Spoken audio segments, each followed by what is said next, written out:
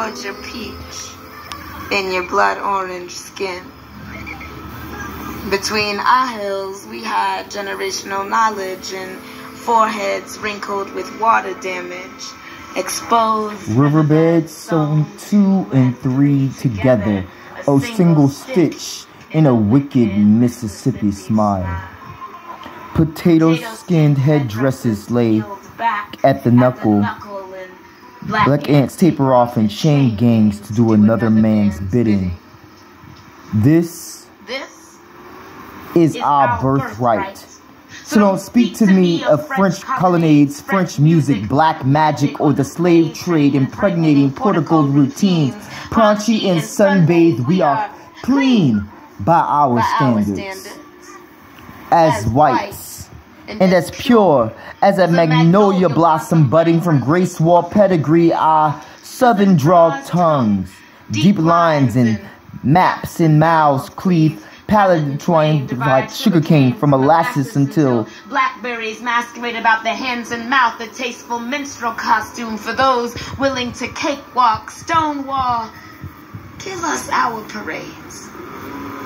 A single perforated tablecloth straight down the center square is as bold as any Mason-Dixon line could ever be. We loop Atlanta through the noose and tie off our veins. No, for the north and the June bug is still a firefly. I never met I couldn't hang. Never met a white man I couldn't buy. But I am in no mood for your northern judgments.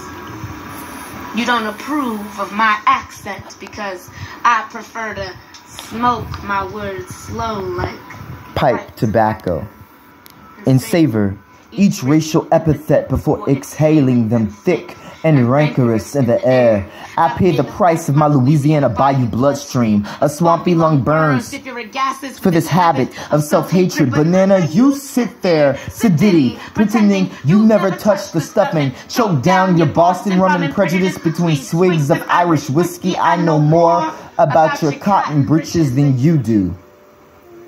My southern gentleman learned in grade school the stunts and gun tricks that haunt your dreams. So by all means, Yankee, don't imitate my cooking. Don't mock my speech. How could you ever understand the value of coaxing spirits from waterlogged cypress trees until grandma grabs you by your long johns and whips you good for dabbling in that Geechee magic. You will never show respect like we do. Our southern etiquette learned us to bury the dead wrong side up, lives underwater, souls up above. But there are some things good southerners just won't do.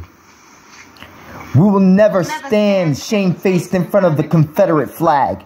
We do not shake hands with sellouts lighter than a paper bag. Never bury our guns, share our recipes, or give up our land. And I've never tasted brotherly love. But I heard it's down in the islands with the spicy Cajun sauce. And if that's true, then tell me, Aunt Mary Alice, how do you jerk a nation?